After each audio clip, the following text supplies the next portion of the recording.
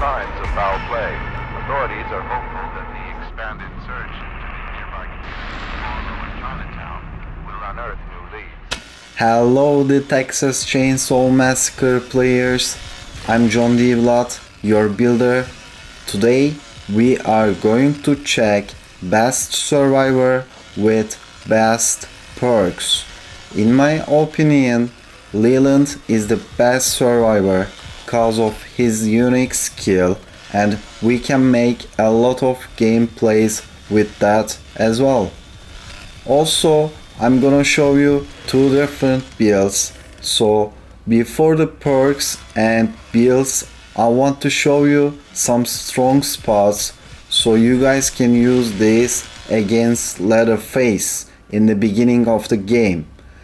There is almost no way you die in these spots. In my lobbies I see people like 50, 60 level, but still they are not using these spots. They are just passing away and going straight. That doesn't make any sense, guys. Just stay in here and make the gameplay easy. Leatherface will leave you soon. Especially in the beginning of the game, if you do this, Leatherface will waste a lot of time. In this time, your friends or teammates can unlock the doors or gates or fuse box, whatever. This move will give you a lot of advantage to your team. Survivors are very strong in basement, and Leatherface is not strong in basements. So the first spot was from the gas station map, and the second one from family house, and the third also fourth from the slaughterhouse map. And we can find many spots like this in different locations in same maps. If everyone's still alive, don't jump to the basement from the top as soon as you saw a killer. Let him or her to chase you for wasting time. Also, in the beginning of the game, Leatherface will try to break some spots like this, so you guys can counter this with sneaky attacks. This will be a little bit risky move, but if you can handle, this will be a crazy advantage as well for your teammates, cause he definitely need to break these spots, especially next to basement exits. So you guys can use all these things. Alright guys, he is wasting more than 40 seconds only in these two spots, and if you have a Connie in your team, she can easily escape from the basement in this time. Even she can open a gate door with her unique skill as well. So it is time to check builds and perks. Alright guys, now we are going to check our perks. And I want to clear with you something. In this game, 100% the most important thing is stamina. So our perk combination is increasing our survivor abilities and focusing on escaping. So for the first perk, we have conditioned from the endurance. In level 3, when you completely run out of stamina, it takes 60% less time to start regenerating. Here is a great example why stamina is the most important thing in this game. Cause if I don't have enough endurance, like most of the people and survivor gonna die here.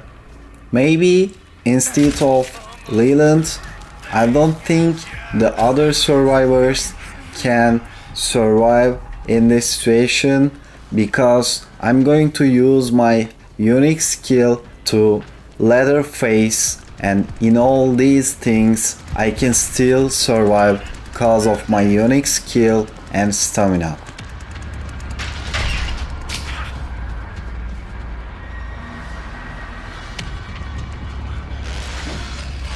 For the second perk, we have again from endurance, fight and flight. So in level 3, choose both. After surviving a close encounter, movement speed is increased by 10% and stamina consumption is reduced by 30% for 15 seconds. So guys, after stamina, the most important thing is for both sides is speed. I know many people using this one instead of mine, but with this one you have only 3 charges and I don't think you can handle with my CC build as well. I mean, if killers have scout perk, they will move faster than you and eventually they will catch you easy, like my CC. Here is a great example of this perk, but first I want to clear with you something about encounters, and this is very important. So I'm always starting the encounters first. That means I don't want to let them to killers hit me free. Also, I'm not gonna lose any HP as well, and when I do this I always have like at least 50% stamina as well. After that I can use my stamina and my movement speed and I can make a big gap between me and killer. So that's why this perk absolutely crazy, guys. I was trying to bait this guy to follow me, but he came from the shortcut. He didn't follow me and I came from the opposite way, but we are still in same position. But trust me guys, this perk will save you in very critical positions or stations. That's why you definitely need this perk. Because of our movement speed, we can make a big gap between killer and us. After that we can hide or whatever we want. They will lost our tracks, guys, definitely. Also, when I use my encounters in the basement, after that I'm just using my advantage boost to reach top as soon as possible, and it cost me like 7-8 seconds maximum. Still killers searching me on basement as well. Alright, let's check the last perk, and we have what doesn't kill you. So in level 3, after being injured by a melee attack, avoiding additional damage for 15 seconds will reward you with 100% of the health you lost. In the beginning of the game, I'm generally playing against Leatherface and I'm doing some risky moves. If I lost any HP there, I don't wanna waste time. I just taking my health back immediately, especially in the late game when the health battles is over. This perk will save you as well. And here is a great example for this perk.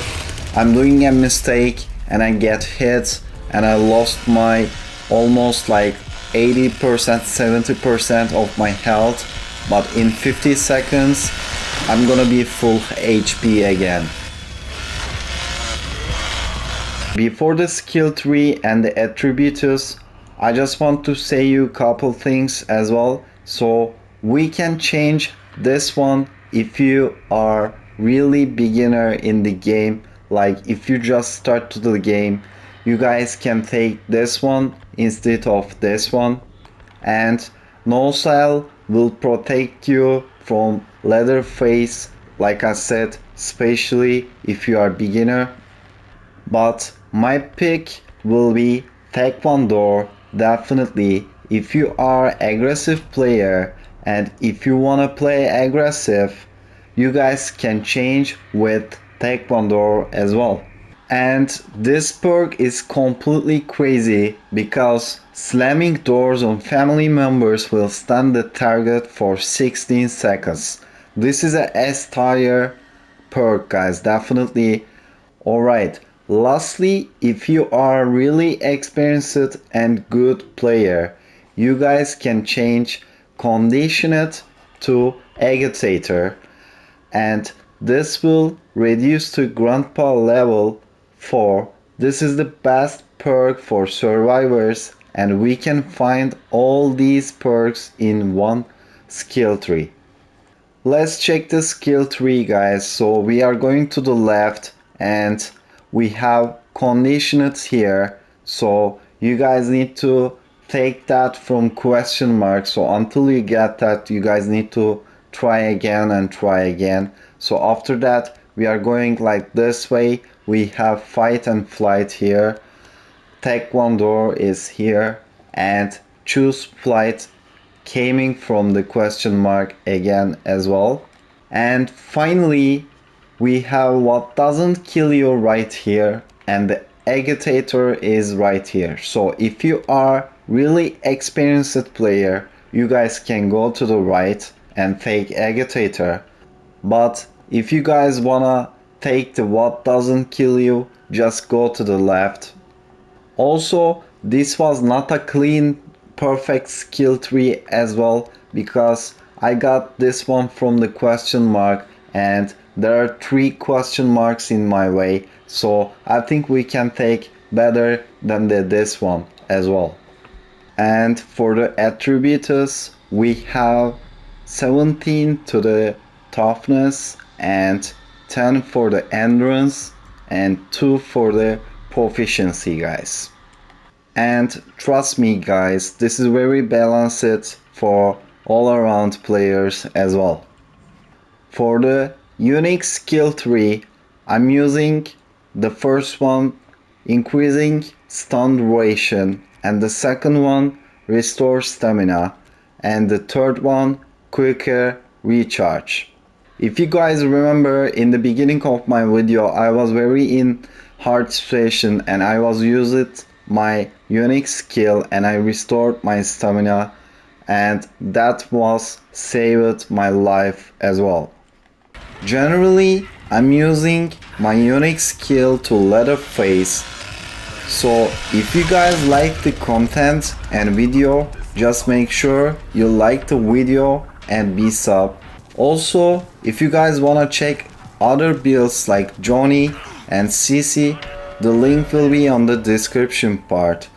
If you guys wanna join Discord, it will be on the description part as well. Thanks for watching.